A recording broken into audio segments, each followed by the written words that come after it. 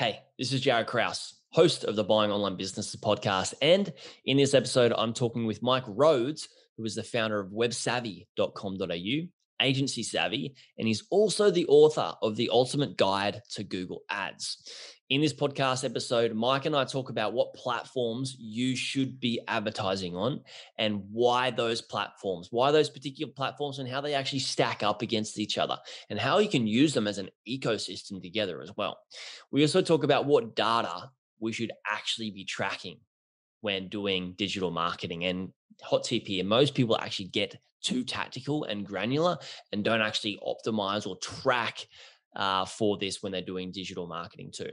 We also talk about how important ad creativity is and why creativity within our ads can be and often is more important than the actual targeting of ads, like who we actually target with our ads. We also talk about what percentage of budget we should be spending on ads and why we should be careful with this budget and how we should optimize to ensure that our ads are performing really, really well before we, go into budgeting and all that sort of stuff. And in this podcast episode, Mike has been very generous. And if you listen all the way to the end of this podcast episode, Mike's going to give you a free gift, which he used to sell for around $300. So stick around all the way to the end. If you are thinking about doing digital marketing for your online business, you're absolutely going to love this podcast episode.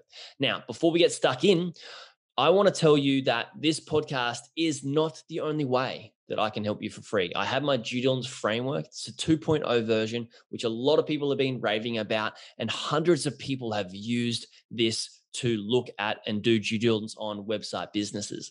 It covers everything in website due diligence about how to buy a site, the questions you need to ask about the business to ensure that you understand the business and are conscious of all the risks and what's involved with the business before you go away and buy a website business, because I don't want you to go out and buy a lemon. So get this free resource at buyingonlinebusiness.com/free resources. And there's some other awesome free resources on that page too. Check it out, guys. Let's get stuck into this episode. Today's episode is brought to us by Niche Website Builders, which is a company a few of my clients are using and have used for content creation and link building services. They do everything from start to finish. So from keyword research all the way to uploading your completed article for you. We've also had Bob members buy ready-made affiliate sites built by Niche Website Builders. So if you're looking to outrank your competitors' content and build better backlinks, Niche Website Builders and I have a special deal for you. Head to nichewebsite.builders/Bob. I'll put a link in the show notes for you. But again, that's www.nichewebsite.builders/Bob.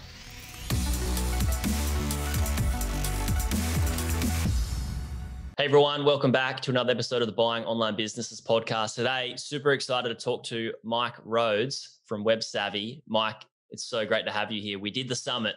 It was a blast. We talked on and on about AI and marketing and Google Ads. And afterward, I was like, why haven't we had you on the podcast yet? Let's do this. Let's do this. Thanks for coming on. Let's have the same conversation again, but different. Yeah, different angle. So thanks for coming on. Oh, pleasure to be here, mate. Thanks for inviting me on. So I just want to roll up our sleeves straight away and just get into the juicy stuff, which is what everybody comes here for. Now, a lot of people listening are just either about to buy a website business, they may own one, and there can be a big chunk of people with e-com businesses wanting to market their products.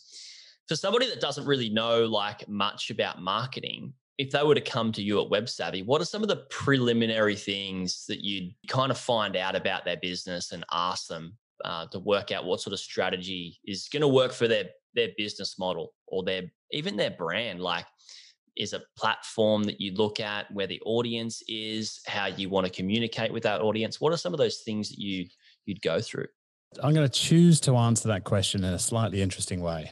Cool. Right? I'm going to choose to start with a metaphor and then come into mindset and then sort of head towards strategy, if that's all right with your permission. Yeah, great. It doesn't really matter what you say next. I'm going to do it anyway. The way I've been describing Google Ads for many years is a metaphor I stole from the wonderful Dean Jackson, for me, one of the best marketers on the planet. And he talks about your marketing as a slot machine or as a vending machine. For most businesses, it's a slot machine. You chuck 10 grand in, you pull the handle and you hope for the best.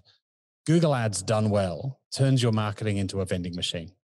With a vending machine, you put your money in and you know what you're going to get when you press a button. You press that button, you get a Diet Coke. You press that button, you get a Mars bar. A well-run Google Ads account, you tip 10 grand in, you press the button and 50 grand comes out the bottom, or 80 grand or 120 grand, depends on your market, your industry, and how well you've got the machine set up. It is not a magic money machine. We need to be very, very clear. It doesn't work perfectly every time. It doesn't work for everybody. But for e-commerce particularly, I can't tell you the number of retailers, particularly when I go to the States, more so there than here in Australia, but they're all in on Facebook. And they might be spending, 100, 200 grand a month on Facebook, but they've never tried Google Shopping. And it blows my mind because your prospects, your future customers, they don't go to Facebook to search out your physical product. Sure, you might have a wonderful ad and a great funnel. And when you bump into somebody new, it's well targeted. The pixel just knows who to show the ads to and they come in and buy.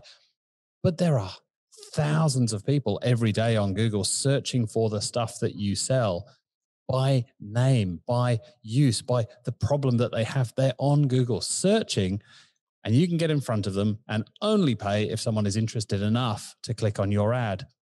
That's where I want to start. Is like, please, if you haven't tried it, give it a crack. It is just a tool. I'll give you another metaphor. It is just a tool, right? Fire is just a tool. Use it well, you can toast your marshmallows. Use it badly, it'll burn down your tent. People come to me all the time and say, yeah, no, we tried Google Ads 3 years ago. It was crap. Melted the credit card, spent 5 grand, got nothing for us. So-and-so dodgy agency whose name will not be mentioned, ripped us off, spent 20 grand. There's thousands of them. Yeah, well, that is the problem, isn't it? I think the small business minister is finally going to get something done about that. They're chatting at the moment about some sort of industry code. And if anyone's listening that has any influence there, I'd love a seat at that table because I think I can add some value. But yeah, it should be about adding value to your prospects. It should be about showing the right ad to the right person at the right time and doing so profitably. And so let's then move into the mindset that you need to bring to the table if you want to build that vending machine for your business. You got to have realistic expectations. You can't expect to be getting, if you're a lead gen business, you can't expect to be getting leads for $10 if everybody else in your industry is happy to pay $250. It isn't going to work. What you're going to be willing to pay the machine, and I'll refer to Google and Facebook as the machine because AI runs basically everything, as we chatted about the other day. But if you are willing to say, oh, I want leads for $10 and everybody else is willing to pay $250, obviously the machine isn't going to give you many leads. So realistic expectations, a mindset of experimentation. Now, this thing isn't going to be profitable week one, probably not month one. And there's going to be ongoing work to keep it running well. This is the opposite of set and forget. It's not YouTube, a Yellow Pages ad that we write once a year and slap in the book and sit back and hope for the best. Because we got this fast feedback loop of we get to try stuff and we get data and we get to see what happens. Now, sometimes we kid ourselves that data is accurate and perfect, and it's usually not, but it is useful. And we get data back very quickly, which helps us adjust and change our strategy and our tactics and do more of the good and less of the bad. So it's incredibly useful that way. I love what you mentioned about so many people going on Facebook and just starting with Facebook and staying with Facebook and heavily optimizing on Facebook and forgetting other platforms, especially Google, because what we have as when we come into business, or we think, all right, everybody's on Facebook. Well, yeah, a lot of people are on Facebook, but who do you know that doesn't use Google to find an answer? And people don't go to Facebook to find an answer for anything. No, you bump into stuff there. Yes. You show off about your kids and your dog and your holidays and your mountain bikes. It's a place to go to show off. And you don't talk about problems there. Like nobody has ever talked about their credit card debt on Facebook. Yeah. But an awful lot of credit cards get sold via search ads on Google. Now, Amazon is obviously the other one. So a lot of people, again, particularly more so in the States than in Australia, but a lot of people will start their search on Amazon. I'm a Prime member, have been for years. And if I want to buy a microphone cable like I did this morning, I will jump on Amazon and go search there.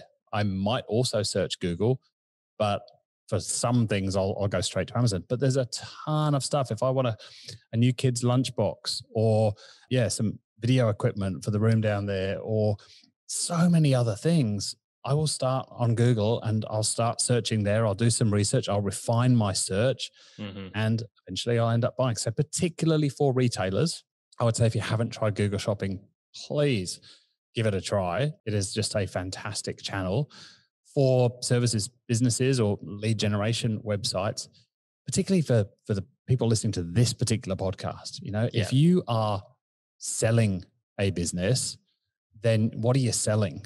You are selling the systems that your business is built on. And a huge part of that is the system to generate new business on demand. Exactly. If you are buying a business, you want to know enough about this to be able to audit what the seller is telling you, so that you can say, you know what, actually, yes, there is a really good vending machine behind this business. That's what I'm really buying. And yes, there's some wonderful people, and there's some great SOPs, and there's maybe even a bit of goodwill. But this ability to generate new customers on demand in a scalable, repeatable, profitable way, that's really what you're looking to buy, right? Exactly right. And seeing that, all right, this business that I'm looking at buying has a Facebook system and they're in ECom, but they don't have a Google system.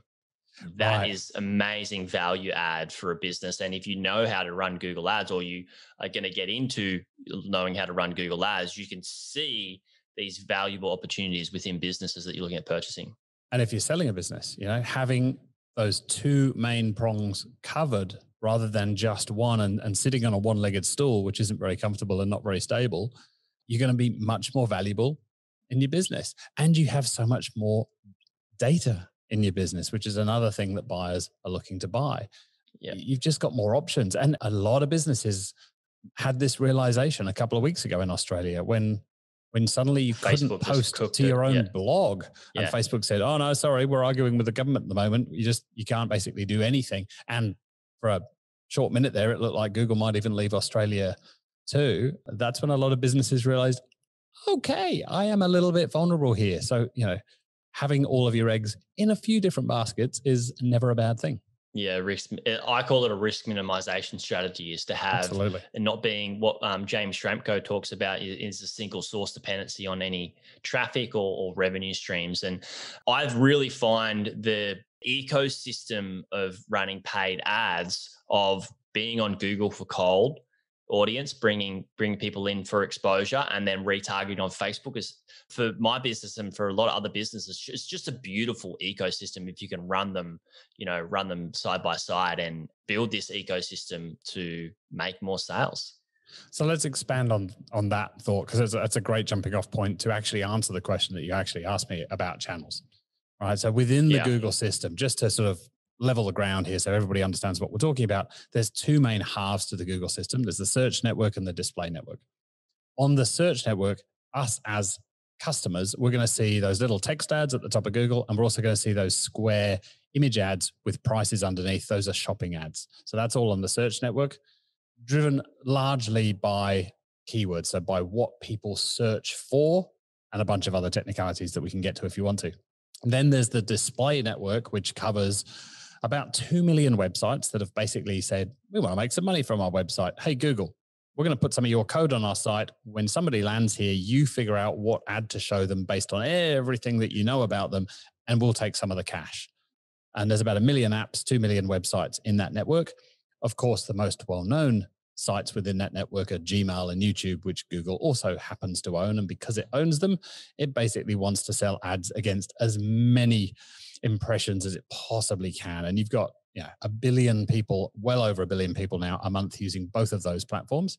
And Google wants to show ads at the top of Gmail. And you've seen those ads on YouTube with that little skip button that you can't skip until 5 seconds, which is really annoying when the ad is badly targeted, but done well. Like you're saying, remarketing, being reminded of that specific product that you put in the cart the other day, but you didn't quite get to buying because the kids came in and wanted to do their homeschooling, and we just, had to go do that. Yep. Being reminded of something that's actually relevant to you and useful isn't a bad strategy. So Yeah, you can use it just for cold. So display, banner ads, YouTube video ads, better to build rapport. You can use that for cold and or remarketing. But where most of our clients spend most of their budget is on the search and shopping side of things, where I suppose it is technically cold. You're potentially showing an ad there to someone that has never wants the answer. Yeah, they've never heard you, liked you, saw you, trusted you before, but you're there at the moment that they're making that decision. They have a problem they want to solve, and there's your ad. Great, let's go. Amazing. It's amazing.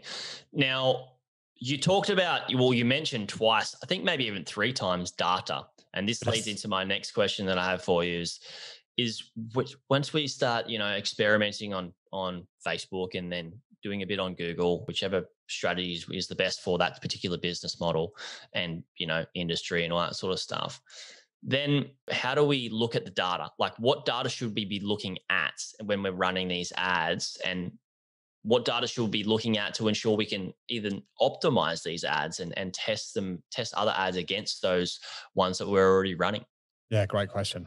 So the most important thing before you touch an ad account, before you run a single ad or spend a single dollar, is to go, well, what do we actually want out of this? What do we want people to do when they come to our website? It sounds like such a stupid, basic question. Mm-hmm. You know what your business objectives are, I would hope. You know what your business goals are.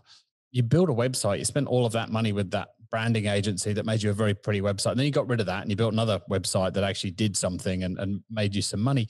You did that because you know that the website is a really important part of the customer journey these days. And the vast majority of future customers are going to come through your website at some point. Even if they're referred, even if it's word of mouth, they're going to sort of come and just check you out before they fill in that contact form, before they give you a call. So the first thing is to figure out, what do we actually want people to do when they come to our website? If you're a retailer, that's obviously much more obvious. We want them to buy our products. But there might also be some little goals along the way to that purchase. Maybe adding products to the cart or adding products to a wish list, maybe signing up for your $20 off offer or your newsletter. All of that can be measured. And then we know that we're not just sending traffic to your website, because you don't want traffic.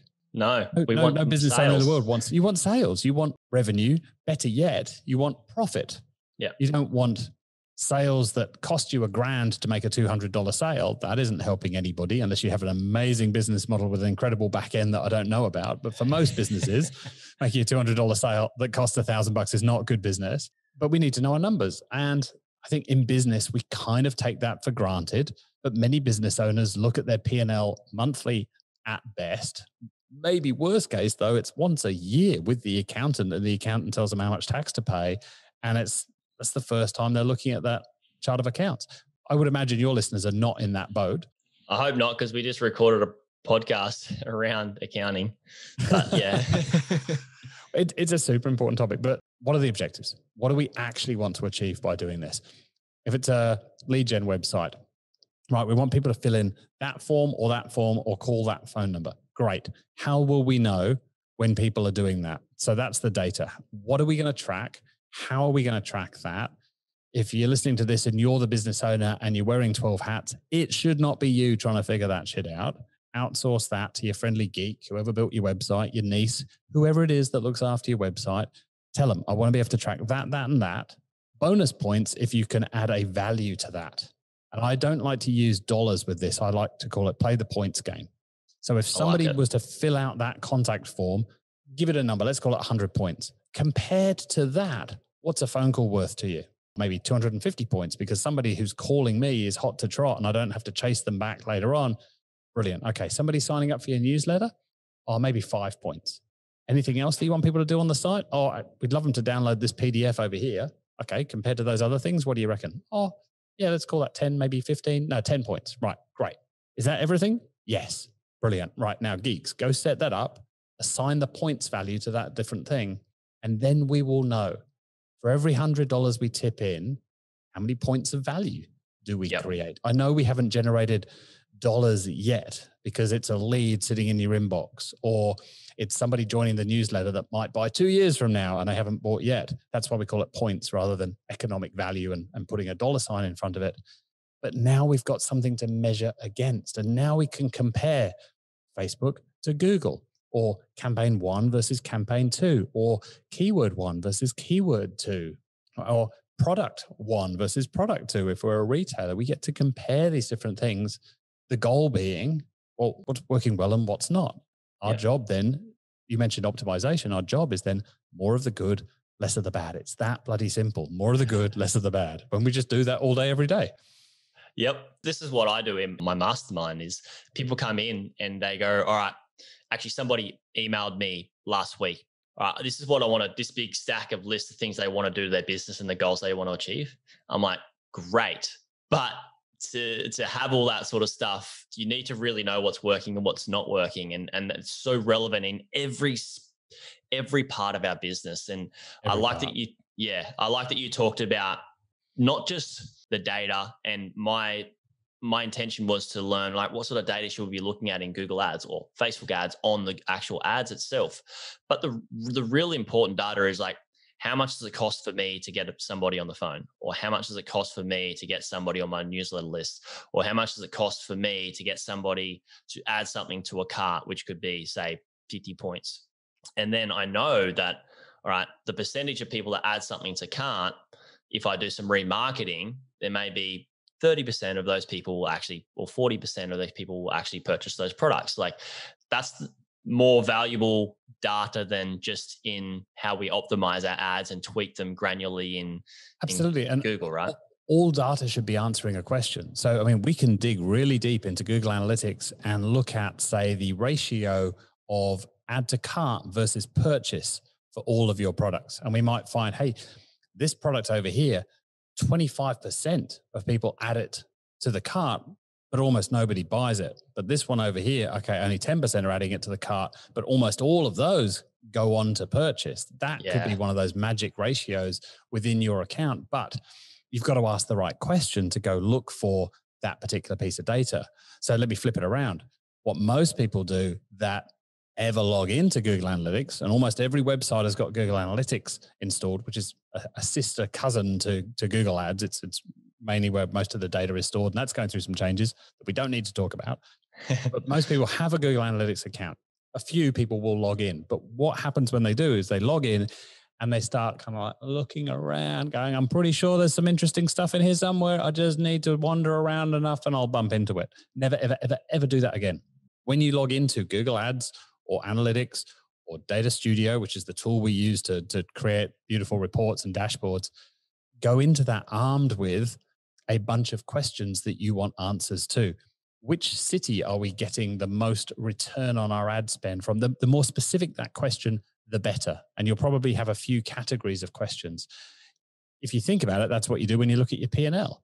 What's my top line for the month? What's my bottom line? What big changes have there been? What variants have there been month over month in marketing and promotions line item? Why did that suddenly spike to 20 grand last month? You're asking questions of the data all the time. The answers are there. You just got to ask the right question. And that's why for me, it starts with asking the right question about why do we even have a website and what do we want people to do when they get here? And that's brilliant. It really is. And a wrong question for everybody listening would be, most people may think this is a good question to be asking, but a wrong question to be asking is like, if I own an e-commerce business, what is my highest profit margin product? Let's try and sell that as much as we can. And then they'll create ads around optimizing that. And they could burn a lot of money. And that's just not, you may make good profit margin, but it may not be the most popular. So a better question is like, what is the most popular one? And let's optimize for that. Give people what they want. The data's actually telling you that this is more popular. You may make a smaller profit margin, but if you sell more, it's going to be a lot easier and your business is going to make a lot more money. Quick story. I had a client come to us. I won't name names. They're Australian. They might be listening. Came to us, I'm going to say like 4 or 5 years ago.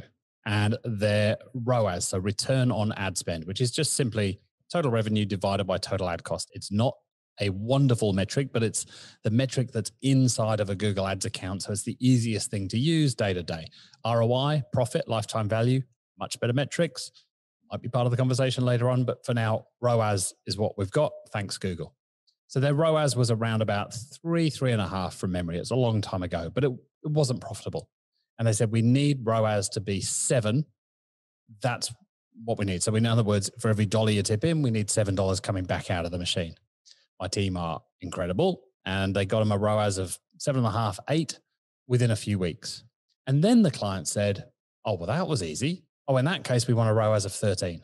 Now, you might be nodding, listening to this and going, well, that sounds reasonable. If you can get $7 for every dollar you tip in, but that's profitable, remember.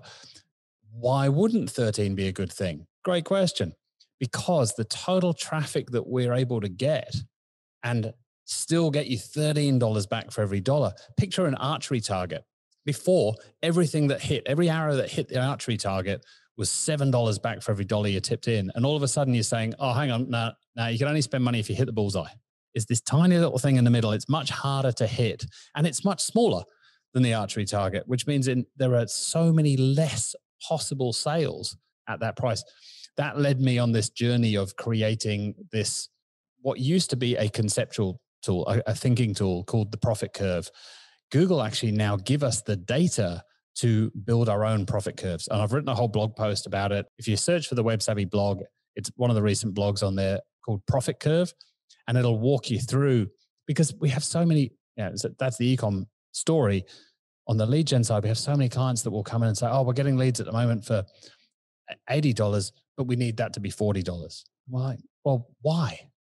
Do you really? No. Yeah. Is it because you're losing money at $80? Because if 80 is profitable and maybe your break even's 200, it's actually really profitable at 80. You want 40 because you think cheaper is better. But if we could get you twice as many leads at 90, wouldn't that be better for your business? Shouldn't we be optimizing for total profit here? Yeah. Not just how much did it cost to get them in the door the first day? This is where marketers really struggle, is because they can become so fixated on the little tactical things within an ad platform and changing ads this way. And like, if you're going to be paying $80 to get a lead, right? The people that you're targeting to get a $40 lead, you may get, like, the likelihood is like you're targeting people that aren't that interested or don't have the same level of interest as the $80 lead. Or there's just a lot less of them. Because again, I'll go back to the machine analogy. If I'm offering the machine $40, but you're offering the machine $80, who's the machine going to give the traffic to? It's going to give it to you. I'll take the leads all day long. I might get a few just to keep me interested, just to keep me paying some money, to keep me in the game, but I won't know that I'm missing out on most of the traffic. And again, I'll come back to the beginning, right? Realistic expectations. If everybody else in your industry is willing to pay 100, then if you can only afford to pay 40, something's wrong with your business. Yeah. You need to work on the back end of the business and repeat sales, profitability, reduce costs. I'm not a fan of cost cutting to improve businesses, but how else can you add value? How could you charge more? How could you charge more for a second purchase? What can you bonus? Like, there's so many other things that you can do there. I think it's Dan Kennedy that said, the winner is not the business that can spends the least per lead. The winner is the business that can afford to spend the most. I love it. I absolutely love it. And it's worth it. Like, I just think the more you spend, the more quality you're going to get if you have it optimized the right way, right? Like, we said, like $80 versus the $40. To a point. I mean, you could offer the machine $500, and it's all explained in the Profit Curve blog. But there comes a point where you can't actually get any more traffic, because there are a certain number of people searching for that group of keywords every day. Maybe you can get loads of leads at 200. You increase that to 500. There's a few more leads. You could offer the machine $5,000. It'll happily take your cash, but it's not going to get you any more leads. You've maybe shown a few less competitor ads. You're a lot poorer. Yeah. Because Google will take your machine. If you're dumb enough to plug the wrong number in, Google's going to say, hey, got another one. And without dissing Google too much, there are parts of the system that are set up to guide you and nudge you in that direction, so that you don't really look too closely at the numbers and at the data that you started asking me about half an hour ago before this very long answer. Thank you for that. I was going to ask about creativity and stuff like that, but I think what we've already alluded to that people listening may not understand is that you can get super creative with your ads, and there is a place for it. It's important. But if your targeting is is really good. The creativity doesn't need to be like, you don't need to spend like, Well, is that like, what's your I thoughts on I that? will often go the other way, frankly. I will Oh, say wow. that great targeting can't save a shitty offer, but a great offer doesn't need to be targeted that well to work. Ah, So I yes. think, it swings and roundabouts. They both need to be passable, but the bit that gets the least attention is probably the creative side. A lot of people you mentioned cold traffic before, Google Display. It's easy enough to throw together a banner, jump on Canva, have one in 5 minutes, but creating a YouTube video, it's a bit harder. And so a lot of people don't try YouTube. Yeah. And if they do throw together a video, it's pretty nasty. A really good, a really well scripted, really well edited YouTube ad, like my mate Tom Breeze in the UK. I call him the Ogilvy of YouTube. I think he's just absolutely brilliant. He's The amazing. scripting and editing his team do are fantastic. And just his understanding of psychology and behavioral economics is brilliant. They really stand out. And he's found for him that the best length of an ad is about 2 minutes, 20 seconds. Yeah. It's not a 15-second TVC that's like, oh yeah, we've got this TV ad, let's just chuck it on YouTube and hope for the best. They are crafted 2-minute long bits of theater, frankly. Some of them, they're just amazing. And that won't need to be targeted within an inch of its life because it's such good creative. I mean, yes, we will still test a whole bunch of different targets, but best targeting in the world probably isn't going to save a really crap offer. Yeah, I've been through some of Tom Breeze's stuff, and you actually introduced me to Tom Cool. through one of the recordings that you did with Tom. It went for about 2 hours, and it was just absolutely amazing talking about his Educate funnel. Yeah, and even just looking at some of the clients he's worked with, just the creativity on their ads is cinema, and because the timing is like they've worked out a lot with comedy and the edits, and it's just There's and a every lot market's in different. that. Not every business can run a comedy ad, and for every potpourri ad or Harmon Brothers ad, there's probably 10,000 crappy ones that we never get to see. Those are the ones that get put up on the big stage and everybody celebrates them. Or Dollar Shave Club. Yeah. Remember when that was like, oh my God, they were the first people to do an ad like that, and it just went ballistic. Old Spice. Then those are few and far between, and I'm not a creative guy at all. I would never come up with the ideas for that stuff, but you just intuitively know good stuff when you see it. Yeah. But if I had, I guess I've never really thought of it this way, but what's the Abraham Lincoln quote? If I had 6 hours to chop down a tree, I'd spend the first 5 hours sharpening my axe. I'm sure I balls that up, but it's roughly that. If I had a budget of 50 grand, you probably should be spending at least half of that. I don't know if it's 40, 45 grand on creative and not just on ads, because you could spend 50 grand running a really bad ad and you're probably going to do your dough.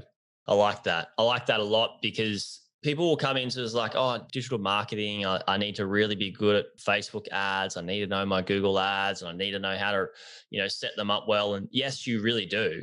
But like you're saying, sharpening that axe and that creative, I'm glad that I brought that up, because I was just gonna skim over this, and I'm learning so much about creative myself with my own ads, that if I do produce better quality, it's gonna entertain people and it's gonna stick more.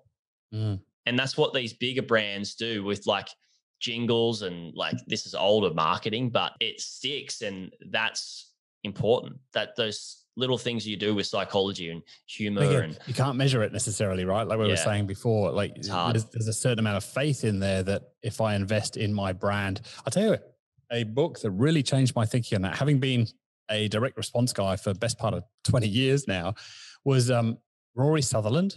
The book is called Alchemy. It's wonderful on Audible because he reads it, and he is just what you would picture as old school ad guy, G&T in hand. I swear you can hear the ice cubes clinking on some of the recordings. He actually had a course that Tom put me onto, and he stops like 2 minutes into the very first module and goes, "Oh, I'll have to pause the video here. My G&T just arrived." And then like cut. And it starts again, and he's sitting there looking much happier with this glass in hand, and he carries on with teaching the course. He's a wonderful guy. He's the co-chairman of Ogilvy UK, I believe. But he changed the way I think about brand, because I've always been sort of quite anti-brand and all about performance. And there's so many lines in there. There's so many good bits. But even just this idea of a great brand just shows people that you are willing to invest in yourself, and therefore they should as well. You are here for the long game. You're not some fly-by-night outfit. You believe in yourself. You're investing in it. Therefore, it's safer for them to as well. And oh my God. Yeah. Okay. So good to bring that into the episode, because people that are listening to this, a lot of people will come from the position that I have of like, I want to get online to make money online so I can have a better lifestyle, and we'll just scrap it together however we can. And as we start to evolve, some people can still continue on that route of like, I'm just going to try and put my e-commerce brand together and get a cheap logo done, and just, get a cheap website done, and really try to do this whole thing on a shoestring. Yeah. And I think right now, more than ever, as we record this in 2021, it's so vital that we do invest in our businesses to build our brand, to really stand out from the crowd, like you said. And it's always a dichotomy, right? Jocko Willink, big, scary Navy SEAL dude that you never want to meet in a bad alley, in a dark alley, unless you're on his side, in which case you're winning. But he has this wonderful book about all of these dichotomies. Everything in business really is a dichotomy. I'm a massive, massive fan of the 80-20 approach of start scrappy and lean and hungry.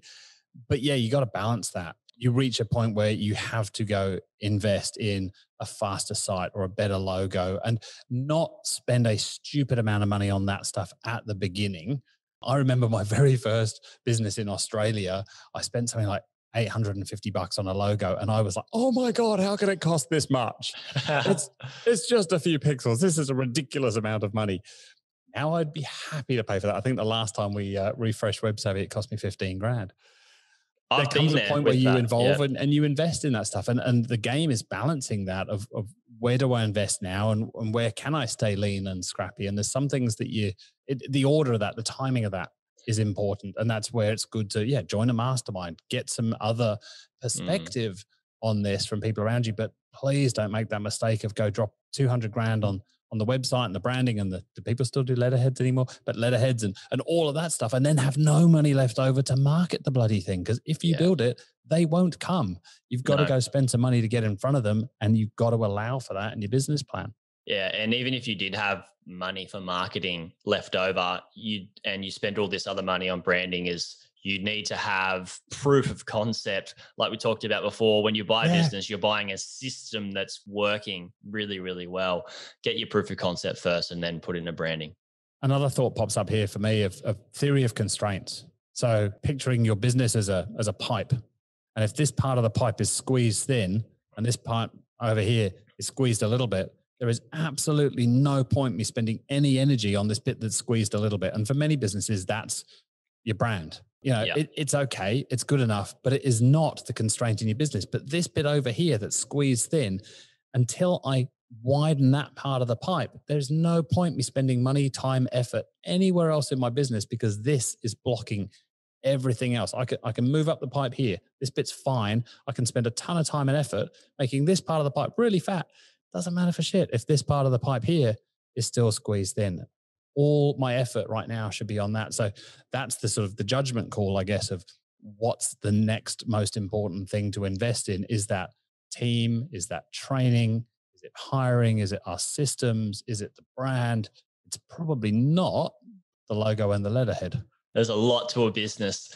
Now, I want to come back to the marketing. One sort of thing that I want to speak about is ad budget. Now, we talked about me doing some cold on Google and then retargeting on Facebook and having this whole ecosystem between them all. And we talked about, all right, let's optimize towards getting points for leads or calls or whatever, and then we can remarket and all that sort of stuff. What are you roughly doing in your agency, or what do you roughly see as changes from industry to industry and business model to business model? But like, what do you see that works really well with the amount of cold budget versus in remarketing? Are you seeing like 20% on cold and the most on remarketing, or what do you tend to see and feel that works well? I think about budgets very differently from someone that does a lot of Facebook ads, because on the Google side of things, I'm far more focused on outcomes. So whether that's my CPA, if I'm a lead gen website, or my ROAS, I might be using a different metric in terms of profitability, but let's keep things simple and say ROAS for ECom. You've got to be very, very careful inside of Google because they are going to nudge you to use a lot of their AI tools. Some of them are great, some of them not so much. In particular, bidding models. Let's start there because I always think of, I'll explain Google Ads in 10 seconds to you. Picture a pyramid. It's got 3 levels. The base of the pyramid is bidding. In the middle, we have targeting. And at the top, we have messaging. And the computers are coming, the robots are coming up from the bottom. And the whole thing's built on data. So we've got basically 3 main levers: bidding, targeting, messaging. The whole thing's built on data. So bidding is the first thing that Google are going to tell you, leave it to us. Like, it's just too complicated for you poor little humans to understand. Leave it to us.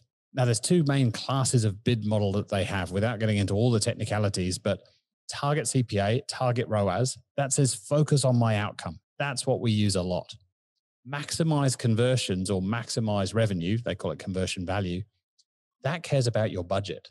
And it basically feels it's failed. It's not going to go to the Christmas office party at Google if it doesn't spend all of your money every single day. And if you set a budget of $1,000, it doesn't really care what the cost of those conversions are because you just told it maximize conversions and spend $1,000 a day. If you give a teenager a credit card and say, right now, going off to the shops, but you can't spend more than $1,000 a day, how much do you reckon the teenager's going to spend with your credit card? I reckon they're going to spend all of it. Yeah. Google's kind of the same way. If you say, look, you can only spend up to $1,000 a day, it's going to be very literal around that. And you said, oh, by the way, also maximize the number of conversions. Well, I could only get you 2. Oh, sorry. Did you need them to be $50 each? Well, you didn't tell me that. You said get as many as you can get and don't spend more than $1,000 a day. If you use target CPA and target ROAS, in other words, focus on outcomes, then you don't really need to be too worried about your budget. Now, that may sound a bit scary, particularly if you have a Facebook mindset or an old school marketing mindset where we used to have a pie chart. Spend this much on TV, spend this much on radio, spend this much on these ads. I've never had that mindset because I was never in ad agency world. I was never a trained marketer. I came to this as more of a scientist, mathematician, engineer who I used to do options trading and, a love of numbers. So this made intuitive sense to me. Now, if I'm tipping in $1 and getting $7 back, why do I want to limit the number of dollars I'm tipping in? If I can do that, I'm going to keep spending money all day and twice on Sunday. Like, let's go again. Let's go again. Now, the more you spend, that will start to decrease because obviously the first 10 grand you spend should be, if you're doing it right, much more profitable than the 10th lot of 10 grand, which should be more profitable than the 30th lot of 10 grand. So diminishing returns and our job as marketers and as an agency is advising our clients on where to stop. I know you think you want to spend 200 grand this month, but actually, I think that last 50 grand would be a complete waste of money. Let's wind that back to 150. Or if those numbers are too scary for you, the difference between 2 grand and 10 grand. Yeah. But what's going to get you the return that you want, which comes all the way back to what we started with of what's it worth in your business? How much is a lead worth to you? What's the maximum amount you would cheerfully pay for a lead? Like, you've got to understand the concept of break even and what's your break even cost, either cost per lead or cost of selling these things through my e-com store. That's easier and obvious, right? I know what my cost of goods are. I know what my overhead are. It's much easier. I know I need to get at least 3-to-1 return to break even. On the lead gen side, it's often a bit more fuzzy. But I come at it that way of as long as there are no other constraints in your business, that could be a cash flow constraint. It could be one of my favorite stories, a client in Adelaide many, many years ago when I was just getting started with this agency. We turned on Google Ads for him. I met him through a radio gig that I was speaking at. He was spending a fortune on radio ads. We turned on Google Ads for him and I got a call from him a few weeks later. Mate, I don't know what you're doing, but could you slow it down a bit, please? Because the boys on the factory floor can't keep up. Yes. Done your job. Done your job. Loved hearing that. And that's what I love about Google Ads to this day. It is, I can just wind the dial down. I can turn the tap down and send a bit less traffic, and it should be more profitable when I do that. Or I can wind it up. Black Friday last year, we had a couple of clients that went, you know what? You've done a great job all year. We've had a shit year, but you've kept us profitable. Let's give it a nudge. Let's see how much we can spend, even if the last little bit isn't profitable. Let's wind that tap up just to see how far it can go. So as long as there isn't another constraint in the business, then you should spend as much as you can profitably spend. Or unless one of those constraints might be, could you spend it more profitably elsewhere? Is there something else that you can go do and go and tip this money into Creative. more profitable, like creative? Like, yeah, take that last 10 grand and tip it into creative, or tip it into another area, or staff training, or just thanking everybody for making it through a crap year and chucking a big party. That might be a better use of that 10 grand than going from 120 grand to 130 grand on your budget. Oh yeah, for sure. That's definitely good money spent on team and culture. Almost always, right? Yeah. Almost always. So Mike, absolutely amazing. Thank you so much. I love that you talked about it differently. You talked about what I asked. You gave different answers that most people would give, and I'm sure everybody else really, really appreciated it as much as I did. Especially what budget should you put into cold and remarketing, and really understanding that, hey, like let's look at it from a view of what makes sense with my return on investment. And you got to test, right? Yeah, so you got to test it. I can hear a couple of people yelling at me right now saying, yeah, that's all fun and games if you know you're getting $7 back, but I don't know that yet. So what should my budget be? Avinash Kaushik, who's Google's digital evangelist, has this 70-20-10 approach. So you should be tipping 70% of your budget into known stuff that you know is going to get a return or is very likely to. Because when you start out, you don't know, but that's where having I know it sounds incredibly self-serving, but having a good agency in your corner who can bring some expertise to the table, some experience to say, look, just don't go there. Like not that channel or not those keywords, but start here. This is the most likely to be profitable. Yeah. 20% then is your sort of experimental, and then 10% is your weird, wacky, crazy stuff that, like, okay, let's assign a little bit of budget and go test that weird stuff. But 70% should be on the knowns. So I don't think about it in terms of a percentage of cold or a percentage of, we had a client recently, I won't mention names, who insisted that for their brand campaign, that should be 7% of the overall spend, because that's what the number was in a previous business where he'd worked. And I never really understood the mindset of that, because surely that depends on what you're spending in all the other buckets, right? It depends on what you're spending in search and remarketing. And are you investing in YouTube? Maybe they were investing heavily in YouTube and spending more there. This particular brand isn't, because we don't have the creative yet. So why should it be 7% of some arbitrary total number if it's making money for you? Let's test around it. Let's test what happens if we double budget on that brand. Let's test what happens if we turn it off for a month. Sure, let's try a few different things. But I find those sort of arbitrary rules to be very arbitrary and usually have come from somewhere else. Like digging into why that number can often be painful, but it's usually worth doing. Yeah, we need to be able to be a paradigm shifter for sure.